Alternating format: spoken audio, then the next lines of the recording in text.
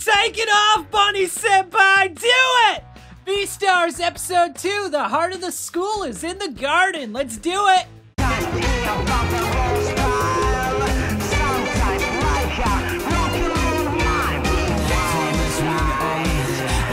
In the last episode, Legoshi attacked this little girl, this little bunny girl. Her name is Haru, and this episode begins with her cradling her in his arms. He's squeezing on her, his claws are digging into her fur, he's breathing on her. He's like, oh god, I gotta eat this meat. Oh, I want it so bad. And this is such a great scene. Well, let me say this. It's a great scene and a bad scene.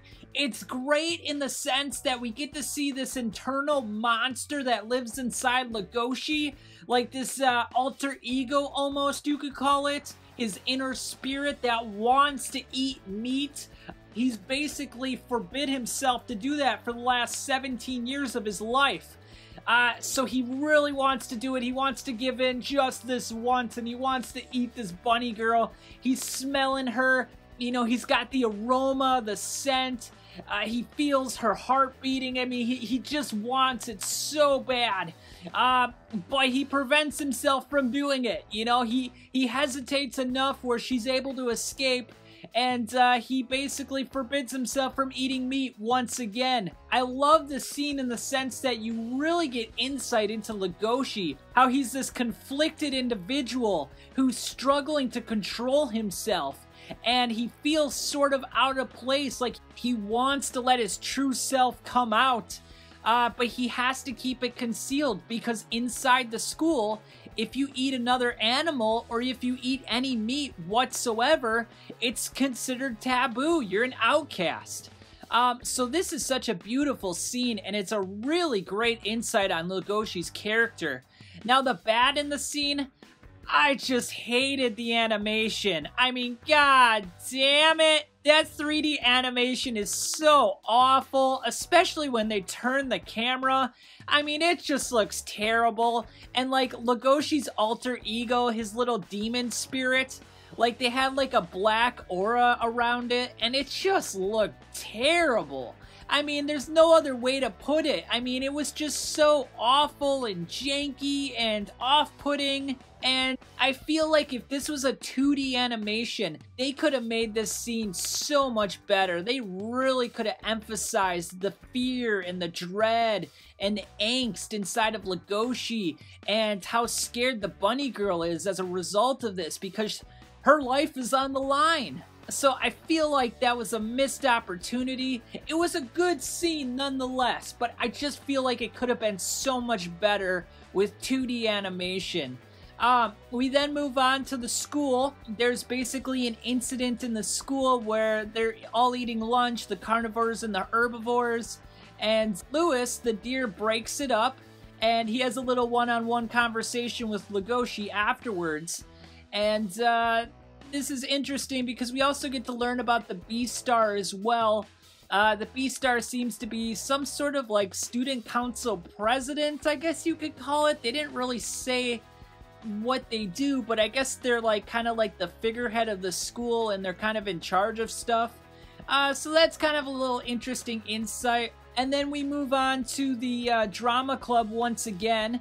We see that Lewis, earlier in the episode, he suffered an injury to his ankle, and he's struggling to get through that. So, you know, he's putting on this proud, brave, alpha male personality, and he's really trying to conceal the fact that he's hurting and in pain. He feels like because he's an herbivore, that if he shows any kind of weakness, people are just gonna say that he's your typical herbivore, and that's, you know, he's just playing into his natural instincts. So he really wants to display himself as a calm, confident, and assertive individual who commands a lot of respect. So that was also a nice little interesting insight on Lewis. And we then move on to Legoshi. He's got to go get some flowers for the drama club.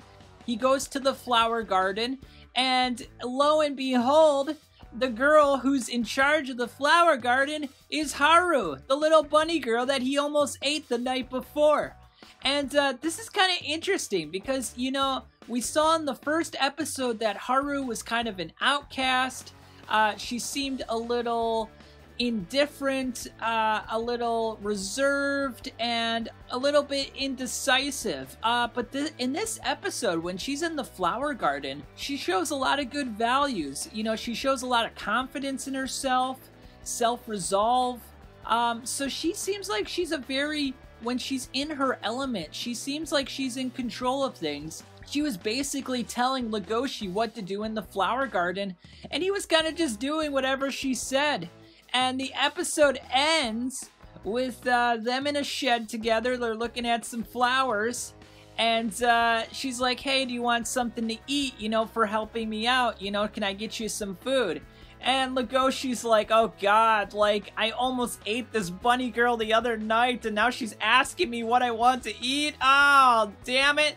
Just put your leg in my mouth, and I'm gonna start chomping.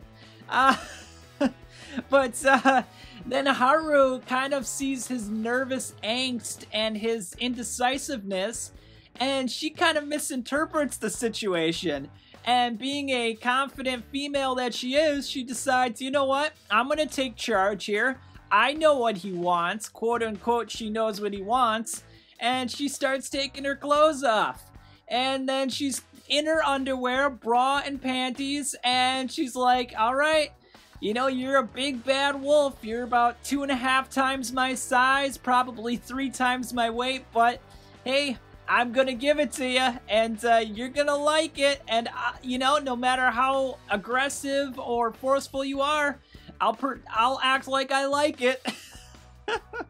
So she's basically every weeaboo's dream. I mean, there you go. That's what you wanted. But is it bestiality at this point? Because she is a rabbit, but she has human-like characteristics, and she's bipedal, so it's a bit of a gray area. And what's the whole deal with, like, interspecies mingling? Like, are carnivores and herbivores allowed to, you know, have intercourse with each other? Like, I don't know. I mean, can they marry each other? Is that, like, forbidden? They don't really expressly state that, but man, this is... I gotta say, guys, I really enjoyed this episode. I mean, this was fantastic. There's so many questions that I have. The world building is really cool, and I love the characters so far. I mean, Legoshi is a very deep, complex character who's very conflicted, and they all really are conflicted. Lewis is conflicted because, you know, he's an herbivore, but he's trying to show a lot of strength and confidence. And Haru, the little bunny girl, is trying to find a niche for herself in a school that doesn't seem to like her. And she's trying to kind of explore some possibilities with Legoshi. So, you know, and she's so brazen and forward about her sexual advances. It's quite surprising. You think someone like that, who's been put down most of her life and is an outcast, would be maybe a little more hesitant to be so forward, but she decides, you know what? I'm in my little flower garden here, no one's watching, who gives a fuck? So, you know, this was a good episode, guys. I really enjoyed this one. I'm looking forward to the rest of the series. I still don't like that animation, though. I feel like that's a huge hindrance, and it really ruined that scene in the beginning when Legoshi was cradling Haru, and he was contemplating whether or not he wanted to eat her. I feel like that could have been so much better. And throughout the series, too, it's just, you get these little scenes where it looks good for a moment, but then it goes back to being this weird again and kind of clunky. So, you know, I guess we're gonna have to take it for now, and, you know, that's what they've chosen to do. They're gonna go with this 3D aesthetic, so we don't really have a choice in the matter. Oh, one more thing. The new OP is absolutely fantastic. It's one of my favorite OPs of this anime season. Actually, it probably is. I guess Vinland Saga would count as the summer anime, so I can't really compare it to that. But compared to the fall anime, I think this is the best OP, and it's probably the best fall anime thus far. So yeah, good stuff, guys. We'll wait and see what happens in episode 3, and I'll catch you on the flip side.